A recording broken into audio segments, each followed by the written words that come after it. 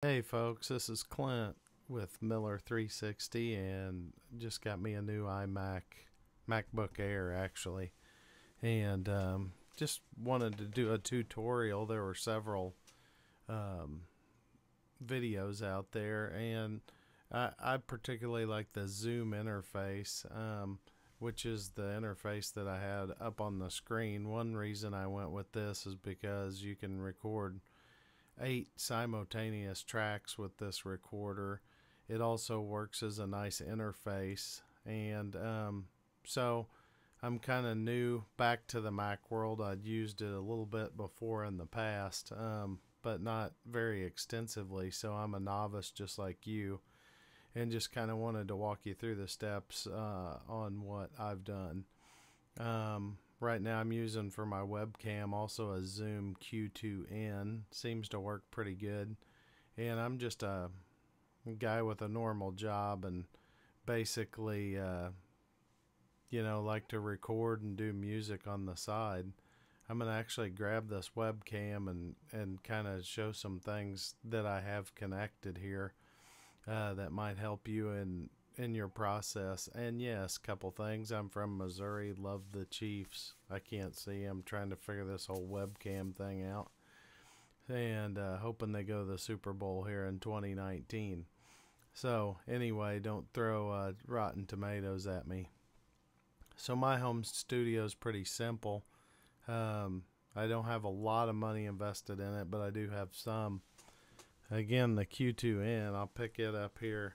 My first purchase here was, obviously my Mac, and then I have a 32-inch Vizio here right above the Mac on a shelf. Nothing fancy. I've got some M1 audio studio monitors kind of panning across there. Oh, there's my two cowboy hats I never wear. And then, as you can see here, the Zoom R16, which is the recorder that I have up on the screen. And then I use my condenser mic here. And so that's just a little bit about what I got going on here. I'll put the cam back up. So the first thing you want to do, there's one other piece I wanted to show you. The MacBook Air comes with two Thunderbolt connections, which are really cool, and a rock solid connection. I don't know all the ins and outs, but I know it is one of the fastest connections out. But I wanted to use my existing interface. If you want to dive into higher end Thunderbolt interfaces, those are available. But I just bought this. It's about a $50 to $70 product by Charge In, I think, off of Amazon. Pretty simple little connector here where you can connect USB and your HDMI to this one Thunderbolt connection, and then the other plug-in I've got there is just my power cord for my MacBook Air. So pretty simple stuff. You want to go out here first to the Zoom website, which is zoom-na.com, and then you'll go over to the supports and downloads section, and once you get into here, you'll see all the Zoom products. Here's that cool fancy dancy Thunderbolt product that they have that is supposed to be zero latency. But anyway, I didn't have an extra $400 laying around to buy that, and I've got a $400 interface that seems to meet a lot of different purposes. And so here's my recorder. As I click on that, you'll notice that you can download a number of different things about the control interface and ultimately get down and download your software and drivers. And in my case, I have a Mac, so I downloaded that. If you had a PC, 32 or 64-bit, most PCs are now, you would download the 64-bit piece. So that's pretty much it. I wanted this to just do some home recordings. I've always liked to write music, so I wanted Garageband. It's easy. It's also on the iPhone, so you can kind of goof around with it there. And I wanted iMovie, and I'm recording this in QuickTime. QuickTime doesn't seem to record stereo audio, but that might just be my lack of knowledge or ignorance on that part. So anyway, once I got this downloaded and drivers seem to work, drivers are always kind of finicky because if they stop working, I mean, typically the easiest way that, you know, just dumb luck, I unplug the interface, USB cord, and then cycle power on it and plug it back in. That typically starts working again. More Chiefs. So anyway, everything's plugged into that charge-in USB hub into my Mac.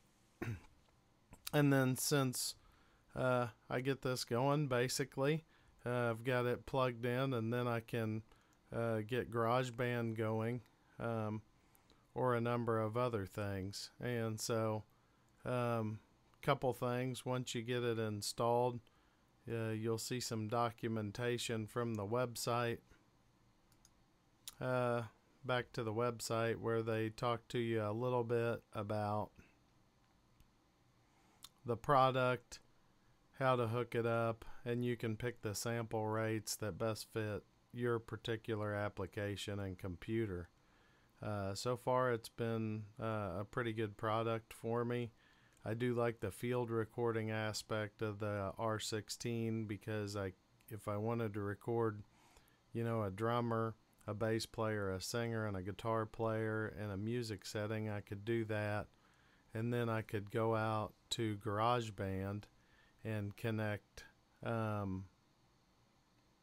devices and import those audio files as well. So I'm going to do some follow-up videos on this and get in here in a little bit on kind of first recording with the R16 in Garageband. You'll want to follow specifically the steps they have about installing the driver, where you're going to want to close all the programs on the Mac. If you've got any questions about how to close programs on the Mac, there's other YouTube videos out there from other people that'll show you how to do that, or a number of things. But wanted to let you know that definitely you're going to want to do that. And then after you get that all up and going, minimize this. Alright folks, we're live here, and we got Garageband open. We've got the Zoom R16 hooked up to it, and right when you get in Garageband here, it's going to ask you what kind of instrument you want to record, and we're just going to do something real simple like a vocal. We also, from our Zoom interface, we're going to want to make sure we're on input 6, but let me back up just a second. When you get into Garageband, one of the first things you're going to want to do is pick preferences, and then make sure your output and input are on that Zoom R16, so you can use your nice condenser mic or whatever mic you've picked, plus a good audio interface. You're going to do that from the audio MIDI box here, and you just pick that. And I've got enable audio units if you want to know more about that. We're not going to dig into that this video, but you can always jump over here to help for more information. But today, for this purpose, we're just showing you how to do a very, very basic first recording so you can do a podcast or something like this moving forward. So first, set your output and input devices up, and we got that going. And then we're going to pick this. We're going to make sure we're on input 6. That just happens to be the input that we have plugged into on our Zoom R16 to get the phantom power out of the microphone, because tracks or inputs 5 and 6 both have phantom power.